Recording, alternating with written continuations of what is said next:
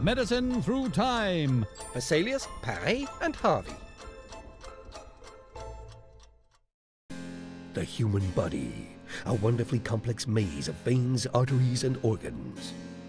In the 16th and 17th centuries, ideas about the human body were evolving, thanks in no small part to three medical pioneers: Andreas Vesalius, Ambroise Paré, and William Harvey. These body-conscious Renaissance heroes made huge leaps in trying to understand what goes on under our skin. Andreas Vesalius. The year was 1537. This Brussels-born chap would become one of the most famous physicians of all time. Like most of his contemporaries, he still had a soft spot for Galen's 1400-year-old ideas. Look, those are my ideas. But the keen young Dr. Vesalius was soon performing his own dissections and starting to make his own discoveries. Vesalius enjoyed nothing more than slicing and dicing anything he could get his scalpel on. He even stole the dead bodies of criminals to fuel his obsession. In his brutal brilliance, Vesalius not only sliced up flesh, he cut through many of Galen's old theories. For example, he discovered that the anatomy of the human body was actually very different to that of a hog. Well, sounds obvious now, but this was kind of a big deal in the 1540s. While Vesalius's ideas may not have directly resulted in new cures, he paved the way so that others could follow in his blood-stained footsteps. Talking of blood, let's meet the talented surgeon by the name of Ambroise Paré, who was positively dripping with the stuff. Paré was a pioneering French barber/surgeon. Yes, that job actually existed. Paré loved a good battlefield, which was handy seeing as Europe was almost constantly at war during the 16th century.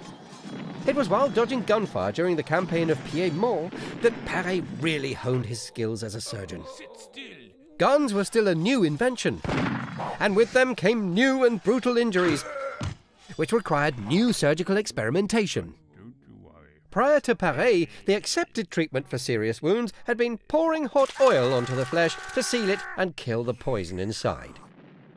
However, during a battle in 1537, Paré ran out of hot oil, and so he was forced to improvise with a mixture of egg white, turpentine, and rose oil. Amazingly, it paid off! With the new mixture, people healed more quickly and less painfully. Quite the happy accident. Paré also reintroduced Galen's old technique of sewing up arteries to stop blood loss on the battlefield. And all the while he was managing to avoid getting blown to smithereens and somehow finding time to write up his surgical stories for others to read. Speaking of stories, want to hear the one about the surgeon who chopped up lizards? Of course you do. Meet William Harvey, the British dissection don, who loved experimenting on any creature he could find. With almost every incision came a new discovery, such as the groundbreaking realization that blood actually circulated around the body. This flew in the face of Galen's idea that blood was created in the liver. Get off. But when Harvey published his theory on circulation, there was outrage. Partly because he dared to challenge Galen, and partly because his ideas would mean less bloodletting, which, despite being slightly insane, was very much in vogue at the time. Oh, yeah. But Harvey's theories were eventually accepted, and thanks to him and the bloody pioneers that followed, we can now enjoy such things as blood tests, transfusions, and even transplants. Thank you. Oh, And so we come to the end of our epic odyssey through guts and gore. Medicine in the 16th and 17th centuries was greatly advanced by the individual brilliance of the likes of Vesalius, Paré, and Harvey. Through plenty of personal sacrifice, bucketfuls of blood, a sprinkling of chance, the odd war, and many a mangled lizard, these men led to a greater understanding of the human body.